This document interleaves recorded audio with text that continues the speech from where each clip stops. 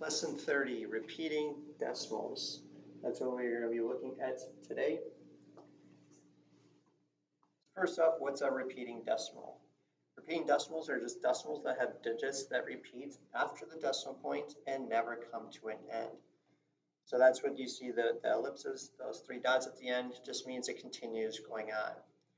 And we give them a name, a repetent, for those digits that repeat. And when we have repeating decimals, we always put a bar line or use the bar notation, put it over the digits that repeat. So in the example of 0.44 repeating, you put the bar over the 4 because the 4 is repeating. Or in 0.363636 and so on, the 36 is repeating, so they put the bar over 36 and so on. So when you look at repeating decimals, you have to go until you see that the digits are actually repeating. So here, 1, 2, 3, 4, 5, and then 1, 2, 3, 4, 5. You gotta make sure you see all those digits in a row like that. Okay, and then the repeating part we go over 1, 2, 3, 4, 5. So let's take a look at some examples. Express the fraction or mixed number as a decimal number. So 1/6. So we would need to divide this. So I just usually put 1.00 with a bunch of zeros in there, and then divided by 6. 1 can't go into, or 6 can't go into 1, but 6 can go into 10. 1 times 6 is 6. Subtract, you get 4. Bring down to 0. 6 goes into 40. 6 times, that's 36. Subtract, you get 4. Bring down to 0. 6 goes into 40. 6 times, 36. You get 4. So you can see that the 6 is repeating. So my answer would be 0.16 with the 6 repeating. Express this mixed number as a decimal number. So first I want to put it as an improper fraction. So 2 times 3 is 6, plus 1 is 7. So 7/3. So it's really 7 divided by 3. 3 goes into 7 2 times. 2 times 3 is 6. Subtract, you get 1. Bring down to 0. 3 goes into 10 3 times. 3 times 3 is 9. Subtract, you get 1. Bring down to 0. 3 goes into 10 3 times. 3 times 3 is 9. Subtract, you get 1. So I can see that my 3 is repeating. So my answer would be 2.3 repeating. Next example, we want to do the same thing with these. So this would be 3 divided by 11. 11 goes into 30 2 times. 2 times 11 is 22. Subtract, you get 8. Bring down to 0. 11 goes into 80. 7 times. 7 times 11 is 77. Subtract, you get 30 or 3. Bring down to 0. And you can see that since it was 30, I go right back to the beginning. So this would go 2, which will give you 22. Subtract to give you 8. Bring down the next 0. Goes into 7. So 77 and so on. So my answer would be 0.27 with the 27 repeating. 2/9. So this would be 2.000 divided by 9.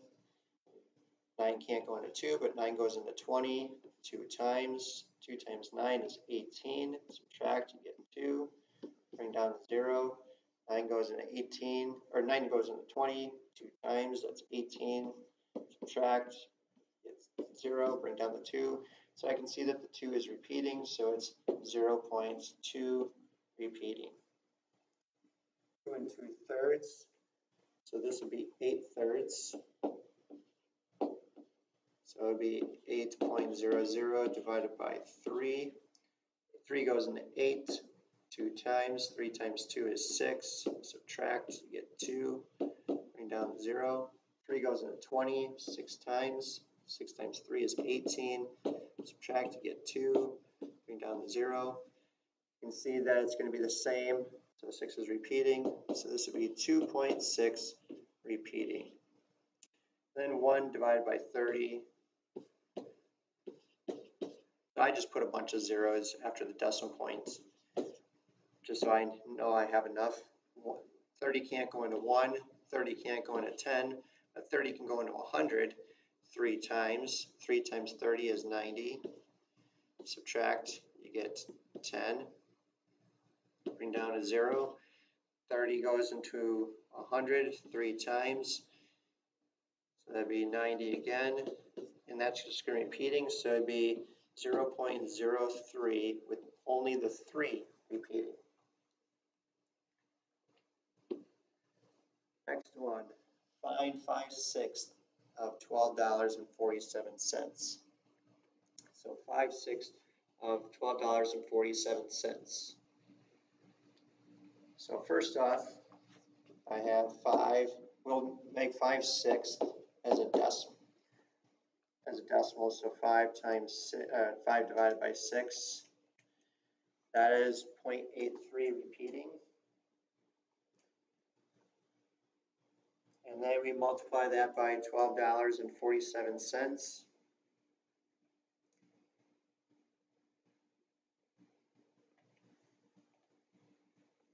And so if we take, instead of writing, having the whole thing repeating, we'll just estimate this to be 0.83, and then multiply that by $12.47. So 0.83 times $12.47 would give you an answer of $10.35.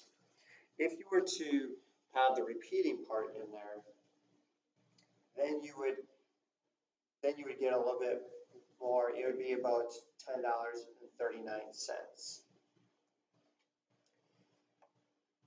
And so that would be more of an accurate answer. But if we since we rounded 0.83 to just 0.83, that made us a little bit smaller amount. Next question, arrange in order from least to greatest. So from the smallest decimal to the largest decimal. And so we're just looking at the digits here. 0.3, it's really 0.30. So this one is really 0.30. There's nothing after, so we just keep it there. 0.3 repeating would really be 0.3333 and keeps going. This one only ends at 0.33. So our smallest one would be 0.3. Then our next smallest one would be 0.33. And then the last one would be 0.3 repeating. The one with the repeating decimal would be the one that lasts forever, would be the biggest number because it continues to go further and further. And our last slide, these practice problems.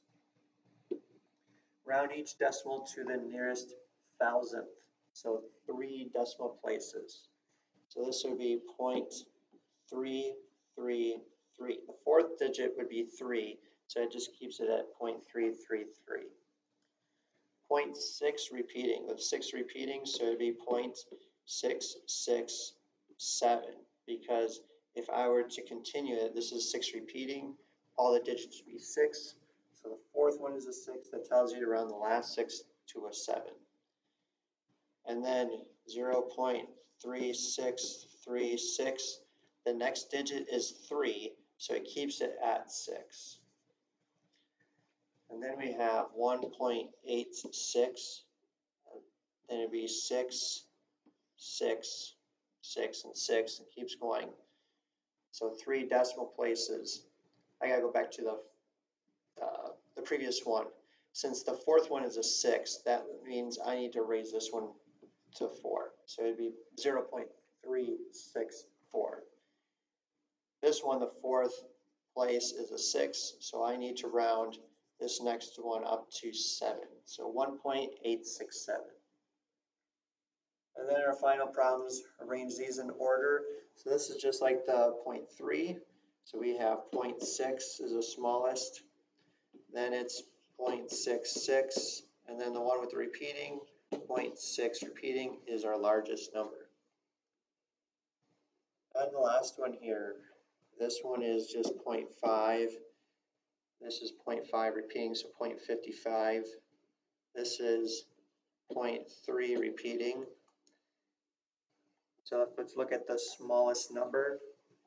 The smallest one is going to be actually this one, 0.06 repeating.